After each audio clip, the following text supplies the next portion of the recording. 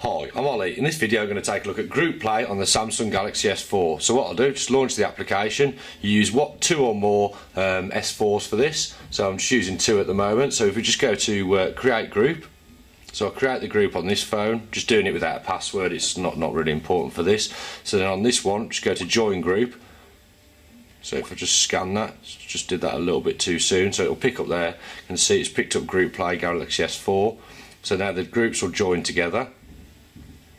So you can see, there you go, they're all synced up, and then if you just go into share music. So the idea is you can play songs from each other's phone, it streams the song over Wi-Fi and they're all kept in sync. So if I just pick that as an example.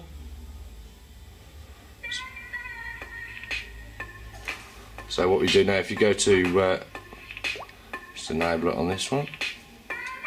So you can actually use left and right speaker, you can see there that's the right speaker and this is the left speaker. And what we can actually do is control the volume.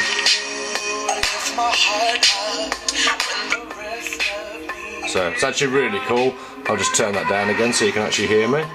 But the idea behind it is, obviously, if you've got 4 or 5 S4s at a party, then you can actually get some decent volume with it. It'd be quite a nifty feature to use. I'll cover this further with video and everything at a later date. If you're interested in Galaxy S4 case reviews, tips, anything like that, please subscribe to my channel and I'll keep you updated on any future ones I'm doing. If this video has helped, if you could like it on YouTube, that'd be much appreciated. Thanks for watching my video.